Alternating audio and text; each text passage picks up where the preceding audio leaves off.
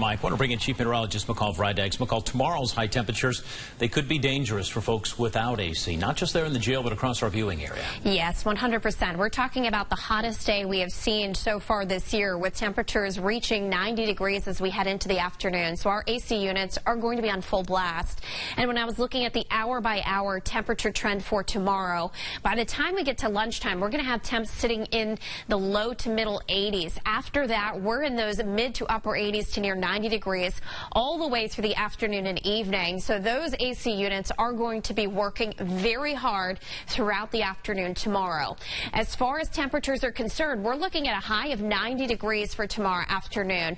It is possible we could tie or surpass a record tomorrow of 91. So we'll have to see if that 90 stands.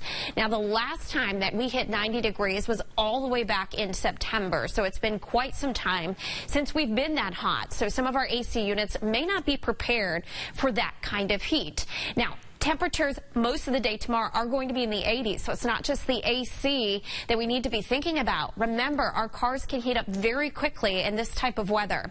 On an 80-degree day, it only takes 10 minutes for inside of your car to reach 99 degrees. Once you get to that 20-minute range and beyond, we're talking about triple-digit temperatures inside your car. So now's the time to just remember that tomorrow, with temps that warm, check the back seat before you get out of it, especially moms, dads. This is something we talk about, unfortunately, every year, about kids and pets being left inside of hot cars. We don't want to be talking about that tomorrow afternoon here on Channel 7. Now, we're also going to be dealing with some storms. They move in tonight, and I have that coming up in about 10 minutes.